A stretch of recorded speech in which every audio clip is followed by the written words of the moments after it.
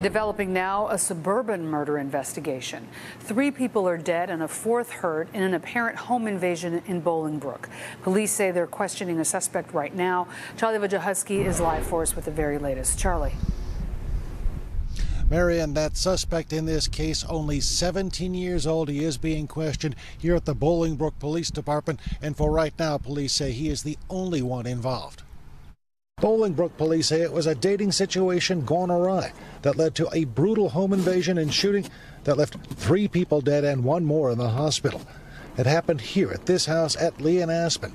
Police said they received a call just after 8:15 Sunday night. Very devastating because I'm a long resident of Bolingbrook, so that's all I know is Bolingbrook.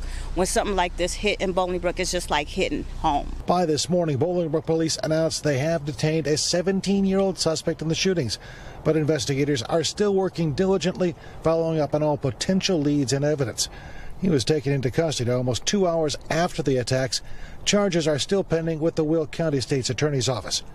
The victims were identified as 40-year-old Cartez L. Daniels and 17-year-old Samaya A. Shelton Tillman.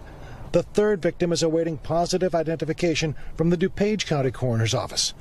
Neighborhood parents say other children were in the home and were online playing a video game when the shooting happened. They did not want to appear on camera. I was just shocked, devastated, because my heart goes out to the son, because we know him, and I work at the high school, so I see him all the time, and so seeing him every day like that, it just really just broke my heart. This woman lives just a couple of doors down from the home where the shooting happened.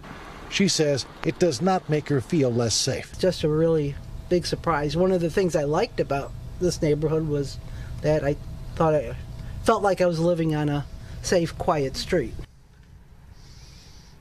Now, police tell us the one person who was wounded in this attack is recovering. They are currently in stable condition at a local hospital here. As for the suspect, 17 years old, prosecutors will have to make the decision whether or not to charge him as an adult.